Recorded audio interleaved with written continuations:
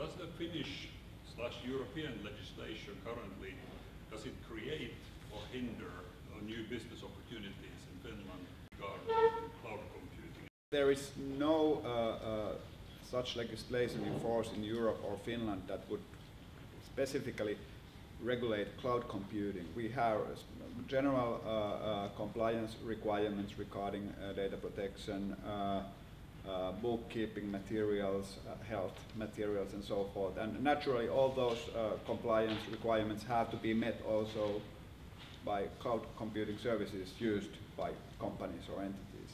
So in that sense, there are not kind of specific hinders for using cloud computing, but it's quite clear that most of the existing cloud computing services are not prepared to be compliant. They are not, usually it seems that they are usually not, at least from the outset, able to provide the information needed by the customers to make sure that yes, we are compliant if we are using this cloud service. So in that sense, the legislation complicates taking into use of cloud services, but I don't think it's the fault of the cloud legislation, it's the fault of cloud services that are not kind of, they don't meet the required standards so far. The question about create and hinder new business, and whenever there's someone hindering new business, it's an opportunity to make new business. And I think you mean the law firms? Law firms, but also sometimes if you have a solution that actually works between two countries that no one else managed to create yet, that might be something that you can help other countries, because this is not the typical Finland only problem. This is everywhere. So if we find a technical and legal construction that everyone can live with, and that's the thing with Finland, as I understand it, that it's extra. You're really on the high end on demands here on legal, on data protection and things like that. So if you can make it, then you have a business on everyone else that have as high and lower demands, if you understand what I mean. Yes. So. I told you I won't answer anything because there's a lawyer here now. So. Legal questions. I think, in my opinion, not really making any stands on the status of the legislation. I think the European legislation actually gives you an opportunity to create new business, even in cloud services. And the reason why I say that is kind of twofold. One is the European Union legislation within the EU countries is pretty standard, it's pretty harmonized in issues that have to do with things like data governance and so on. And it's also quite stable. And when businesses are looking for risk, or companies or organizations are looking for the risk of creating new business, one thing that they're looking for is stability. And stability in legislation is one of the things that is always an issue when you think about creating new services. So that's one side of it. The second side of it is that the EU legislation, when it comes to data privacy and data governance and so on, is probably one of the most strict in the world.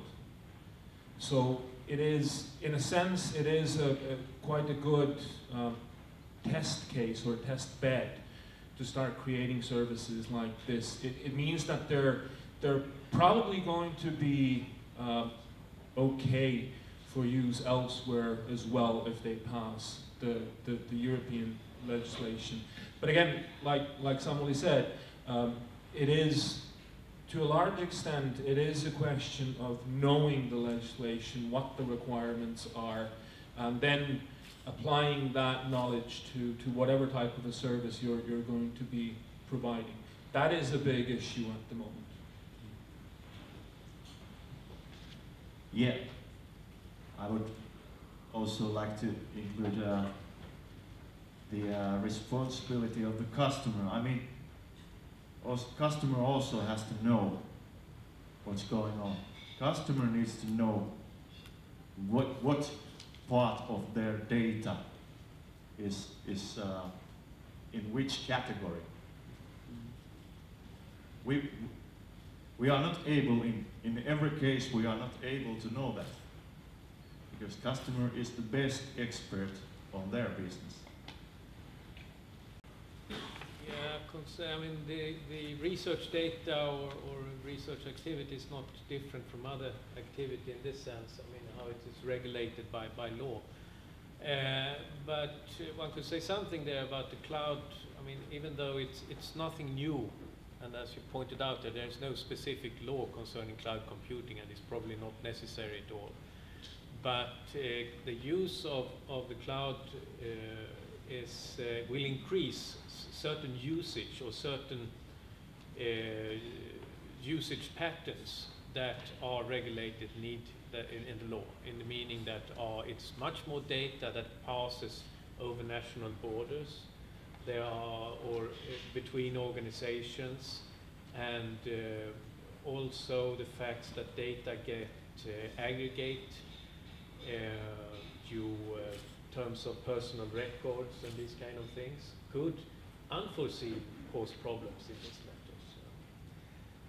And coming back to this customer responsibility, it is of course the customer that has to know what is allowed to do with certain data, and that is in the ownership of the customer.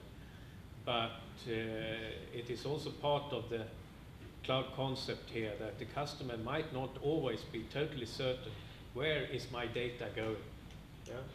I store it in the cloud of Microsoft here, but is that in Dublin or Delaware somewhere? I don't know. Or do I know as a customer? Can I answer that?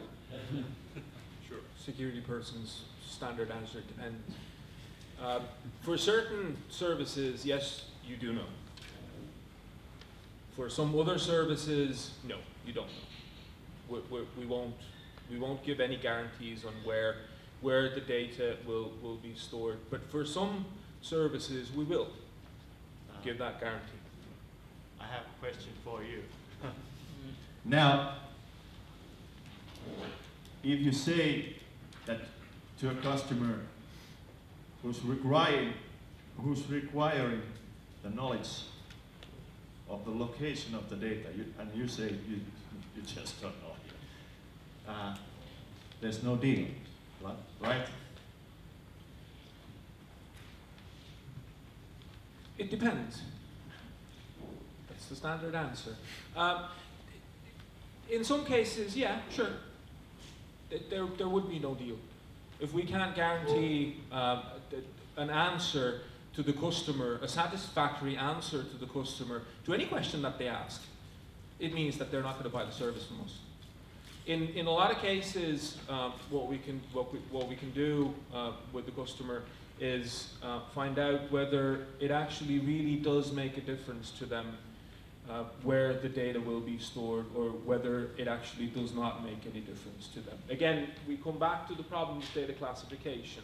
When it comes to organizations' data that organizations use and store for a particular purpose, they generally know whether they are willing to store it. If our answer is no, we're not going to tell you where it is going to be stored. I think one of the real problems in that is also that the location of the data might basically be very hard to be understood by the customer if, for instance, it is stored in Microsoft Silverlight or other peer-to-peer kind of environment. So it's in some cases it becomes totally irrelevant. But you can't say to your customer that it's irrelevant where your data is. So the kind of virtual location and scientific explanation of that and how is it encrypted and controlled, that's one of the hard parts.